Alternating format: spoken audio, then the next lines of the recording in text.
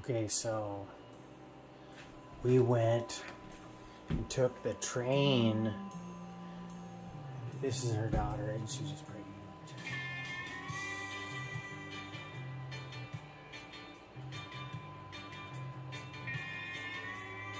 She kept doing that. It's like, oh my gosh, Taylor, I caught her doing it this time, you know. So we walk up the Pyrenees Mountains from Saint Jean, and then it gets to the point where it's a lot higher.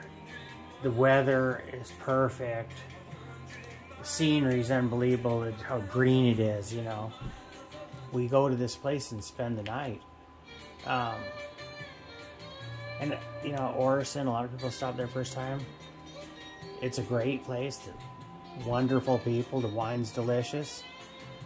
But that's the first day right there. Boom. So I'm going to continue to walk past Orison, which is just right up here. And hopefully right to Roswell's. That's my daughter Taylor.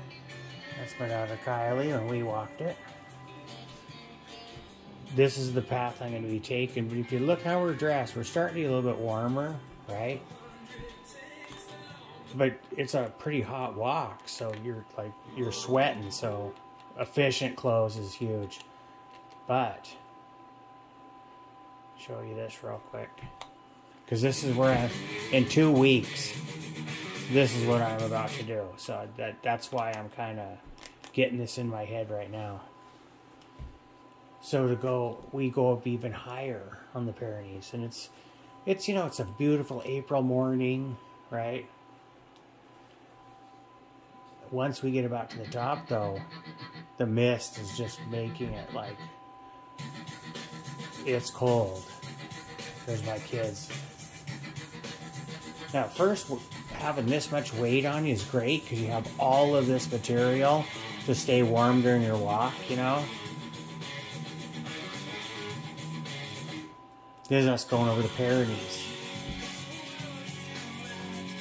So this will be my first day when I land. This coming June 28th, I'll be up on the top of that hill. This one right here. But you could tell how we're dressed for there. I mean, this is like, it's like winter. I mean, it's not winter, but the conditions and the wind. But once you get to the other side, you have all this excess equipment that you're never going to need again.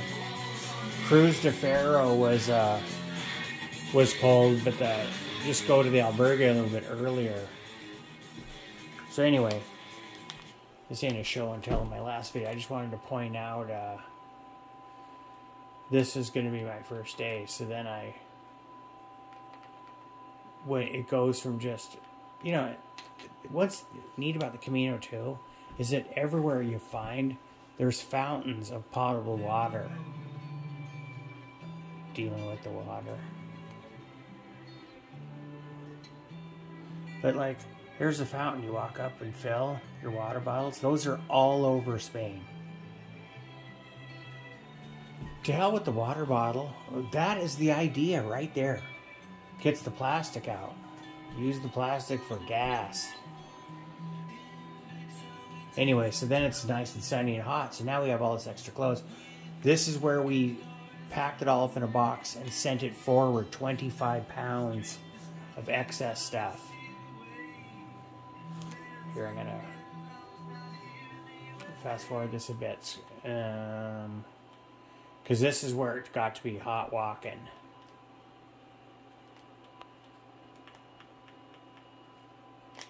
And this is pretty much like as soon as you get to the other side, you're getting warm again. Oh, that's great, people. She's got Canadian friends. But this is the town, and you're all overdressed, you know. The villages are just cool. A little espresso. They want you to know when you get in that line. You get to the front line, you better know what you want and tell them, because they don't like the him and hawing. You waited in that line this long. This man ripped me a new one. Anyway, this is my first day. So the circle is complete. On June 27th, I fly out of Washington State to Newark. switch planes, fly to Paris, then go to a smaller plane and fly to Biarritz. Get off there, shuttle to Saint-Jean.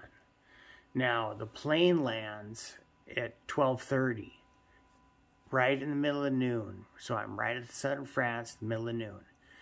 So I should be able to shuttle in and get someplace to, just a bed to stay in that first night so I can get up super early and start walking. Okay, so from the last video to this one, I'm going as far as I can till I get almost to Santiago, and then I'm going to bus to Santiago and walk out to the ocean, and then make my way down backwards through the, of course, after spend the weekend in Fistiera, Muxia, got up the Calamari.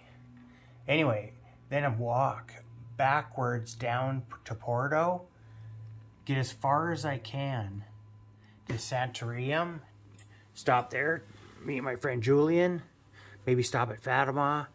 I'm flying out of Lisbon back to Boston. So, and then Boston to Seattle. That ticket I just bought yesterday. So now I have the complete circle.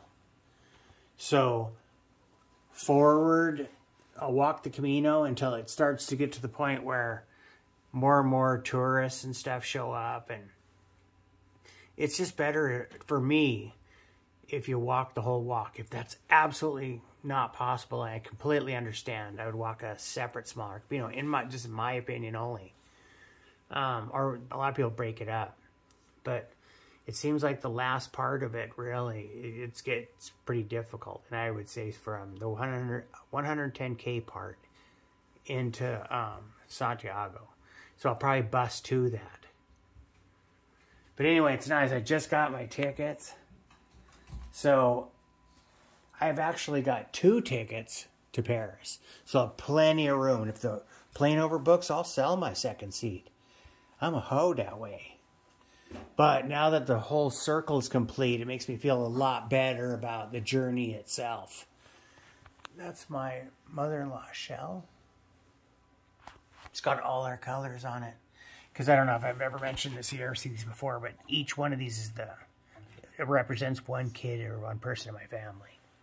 Everyone's got their own color, depending upon which way they did the Camino.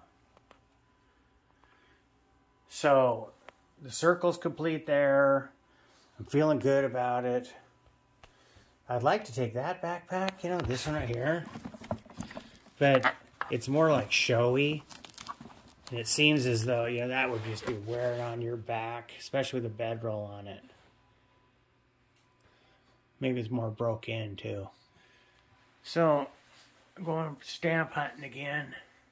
Saying some kind words, lighting some candles, all good. That's coming up in a week and a half. So, I've got the flight all connected. The wife bought me some euros for my birthday, which is really cool. I'm finishing up around the house. Not cool, this box I'm building. Turned out pretty cool.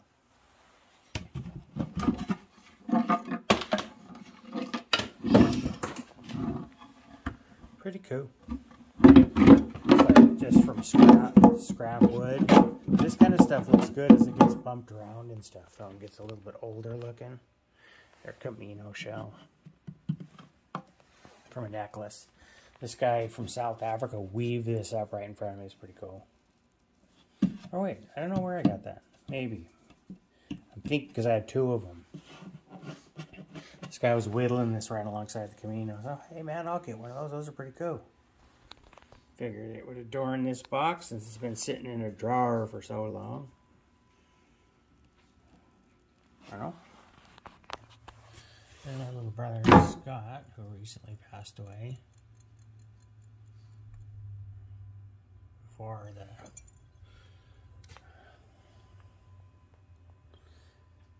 during the good times. See, I remember him all the way back to, you know, when we were little kids, so we got more of a history than maybe his kids have, or... Anyway, so I'm going to be lighting candles for that man's soul.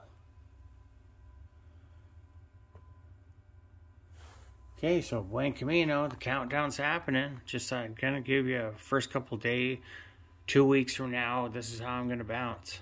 God bless, Buen Camino. Hope you do it. You need it.